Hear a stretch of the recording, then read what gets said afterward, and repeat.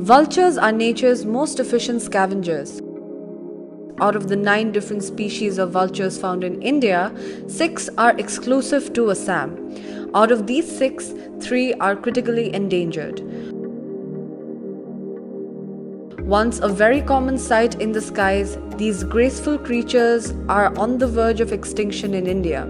Efforts have been made to preserve these unique species and ensure that they do not become extinct. One such venture is the Vulture Conservation Breeding Center at Rani in Guwahati.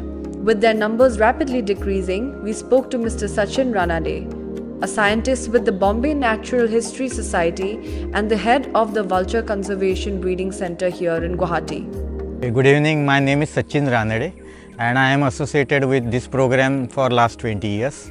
I am working as a scientist in Bombay Natural History Society and we are working mainly on vultures. We have 6 staff, 1 veterinary officer and myself.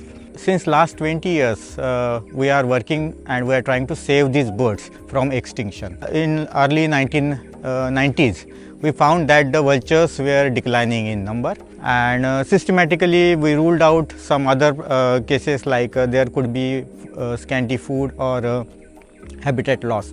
Ultimately, we come to conclusion that the vultures were dying due to a drug called diclofenac. The drug is given generally to the cattle, and if the cattle dies within 72 hours of administration, then this drug remains in the liver and kidney of these cattle.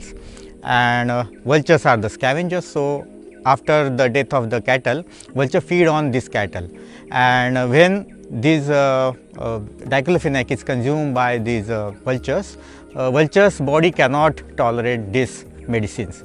So due to kidney failure, the vultures dies, and that's how India have lost more than 99% of vultures. In Assam, with the Assam Forest Department, we are working on this issue.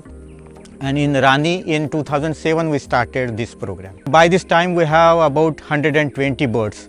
We are dealing with 2 species, slenderbill vulture and whiteback vultures. And we are trying to breed both of these vultures. So we are working ex situ and in situ. Ex situ means we have brought some birds here and we are trying to breed those birds. And we are successful since last 7-8 years.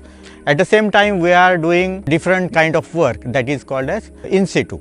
That means we are trying to save these birds in wild. We wanted to make some areas safe for vultures.